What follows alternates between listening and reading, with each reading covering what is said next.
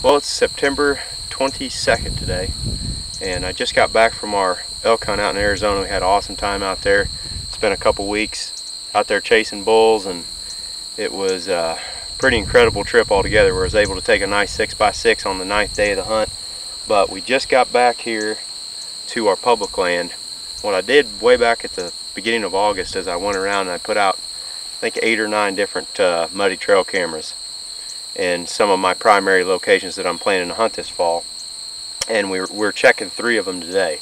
We just got up to where this one is supposed to be, and the camera's gone. This one somebody decided to grab and make off with, I guess, but that happens on public land. I usually get anywhere from 2 to 5 cameras stolen every year, but I try to keep them all locked with Python locks or other padlock systems, and even if you lock them, sometimes people want them bad enough that they'll come back in here with a pair of bolt cutters and make off with your camera. So it kind of stinks, but I don't really know of any way to fix it. I mean, that's just one of the challenges that we face out here.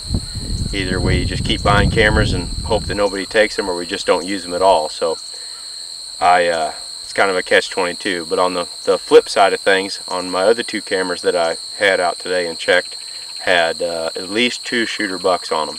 One of them is a deer that we've got a lot of history with. We call him Twin Towers or Ray Finkel. I'm not real sure. I called him Ray Finkel last year, and the year before that Zach and Jared called him Twin Towers. But either way, he's a great big 10-pointer with tall brow tines that split at the top, and I think he's at least 5 years old this year, and he's in a good spot for me to hunt him this fall. I've got lots of pictures to go off of from the last few years, and I think I know the general area that he's bedded in during early to mid-October these past couple of seasons. So we'll just have to wait and see what we can do with this buck. I've got a couple cameras running in his areas right now, and I'll probably start doing some observation sits in those spots, maybe try to get eyes on him in the next couple of weeks.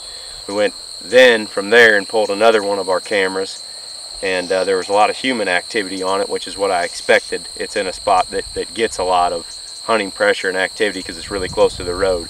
Well, we did have one mature buck on there. I don't know who he is. He's just a great big 10-pointer, and there's some good bedding areas really close to that pond that camera is set up over. So we're going to keep checking cameras and keep giving you updates right here at Midwest Whitetail.